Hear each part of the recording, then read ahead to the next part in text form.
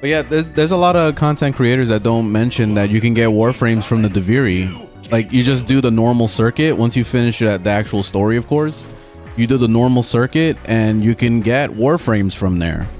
And every single week, they'll have 3 choices of Warframes. So if you're new to the game, it's beautiful. So on regular circuit, you're able to pick a Warframe. See, look at this. Like, Nidus, Apevia, and Haro? Like, what? That's fucking crazy. And these guys are not that easy to get, except for Haro. Haro is a little bit easier to get. But Nidus, I remember it took me a month and a half to get Nidus when he first came out, because there was like a serious bug that was making the drop rates like not function properly. So he was horrible to grind. You had to stay in the mission for 20 minutes just to have a chance to get a piece of his thing.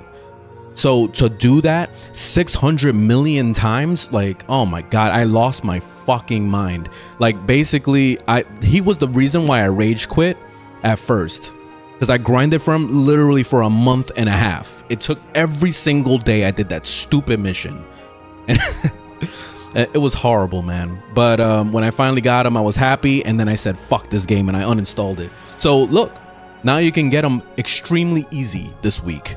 Apevia, another one you can get extremely easy, and you don't have to do her stupid storyline. Her storyline is very annoying to do. So yeah, Apevia, like, what? So that's crazy, man. This I'm jealous of you guys that are new to the game, because you have this, man. Pick the freaking Warframe that you want. Let's say you picked Apevia. The coolest thing about this is that you'll get the mods too. Like, look, you'll get a bunch of random shit, like this cryo round. Look, you got this one with the beam combustion.